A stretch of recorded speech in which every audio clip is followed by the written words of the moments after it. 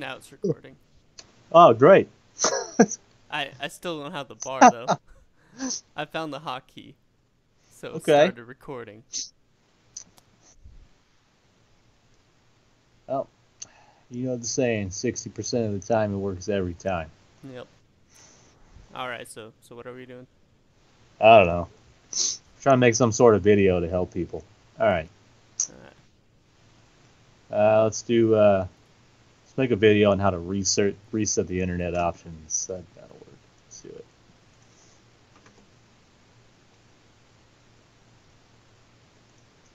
All right. Fantastic. Welcome to 5 Minute Tech. We're going to teach you how to reset internet options. Go for it. Maybe our opening might need some work. Yeah. Maybe. All right. So today, uh,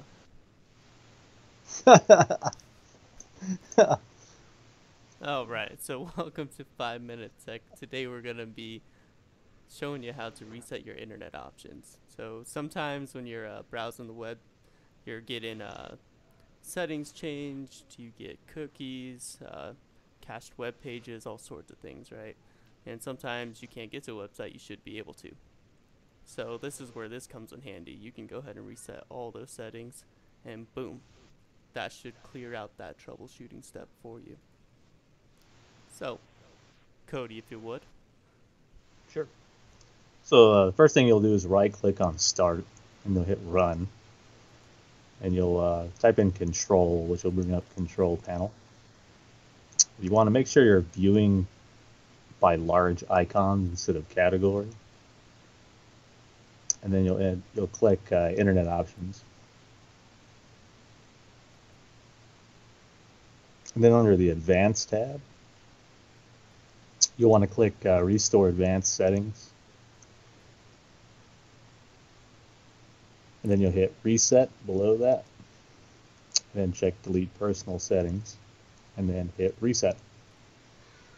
It'll run through and reset those defaults for you.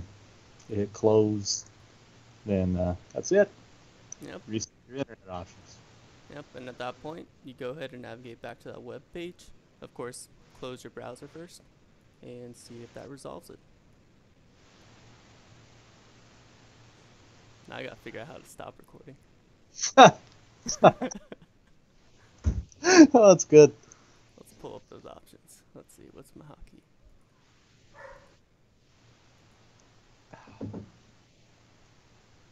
The stop button, that's convenient.